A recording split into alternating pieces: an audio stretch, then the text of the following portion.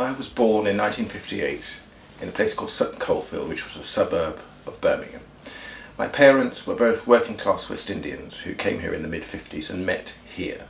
They were quite happily proud Jamaicans, but they were really clear, we're in England, if you're going to flourish you need to engage with the people and the culture and the whole emotional thing that's going on. Because I'd done very well at school and my school career had culminated in me being, head boy in an all-white school, I thought of the three services, and the RAF seemed clean, refined. I wouldn't go as far as to say sophisticated, but bearable.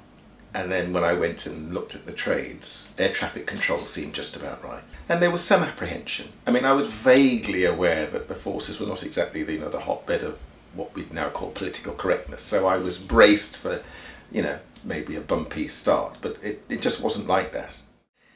In the RAF, they were a bit confused because I sounded like this, and there were an awful lot of people who were very happy to invent a backstory that my parents must be diplomats or lawyers or, something very middle class. And I suppose I'd had quite a lot of mild amusement letting people know that Dad drove a van, Mum was a nurse, and it was all very ordinary. In an air traffic control tower, at the very top, you had the air crew who was always on duty with us to give us perspective on anything that was happening. Then you had the commissioned officers who were the senior air traffic controllers. You also had non-commissioned senior officers. Then you had various levels of airmen. There were hierarchies, but there was a surprising degree of equality in the communication. So it was quite strange. You knew you were talking to a flight lieutenant or a group captain at times, but they related to you. It was quite a civilized discourse. In air traffic control, I got the distinct impression that it was a good thing to be precise, reliable and focused. I think some of my closer friends have said, I was born a pedantic control freak, and I'm now, as a freelance photographer, specialising in portraiture, exercising a different kind of control freakery. It'd be quite difficult to say whether the RAF has changed or not. I mean, I left in 1978. Though I did have a very interesting experience a couple of years ago. I met in a completely normal social setting somebody who turned out to be a very young, serving member of the Royal Air Force who had been to Afghanistan a couple of times. And he was openly gay, and it was quite clear that his sexuality was no big deal to him, and certainly not to his predominantly straight bunch of football-playing, beer-swilling mates. It was just, generationally for them, it just wasn't a big deal. And yet, when he talked about the living conditions and work and the bull and still the sense of hierarchy, I realised that in some ways it is still, I guess, what the forces need to be, an efficient, hierarchical, highly structured organisation.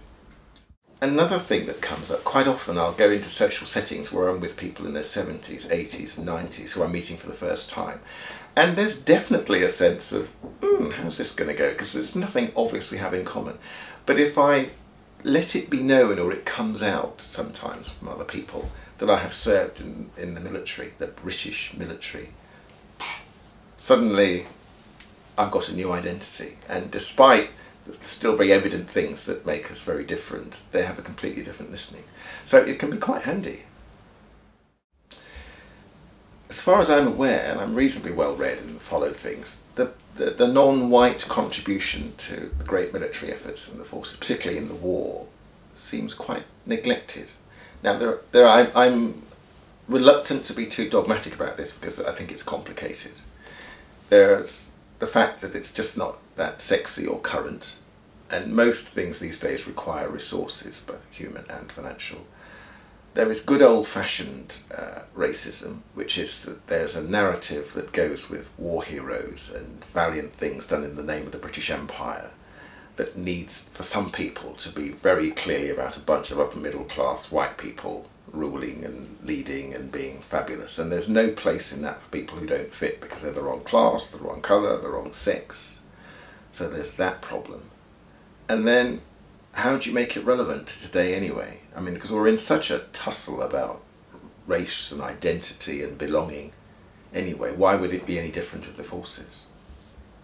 My friend Stephen Bourne does a lot of work in this area, and he's almost like a kind of a one-man campaign to change this. After the Air Force, I did end up for 15 years being a regular attender at Quaker meetings, and it's clear they have the peace testimony and they are not tuned in to what the forces are about. And it wasn't that I didn't agree with the peace testimony, but it wasn't that big a deal either.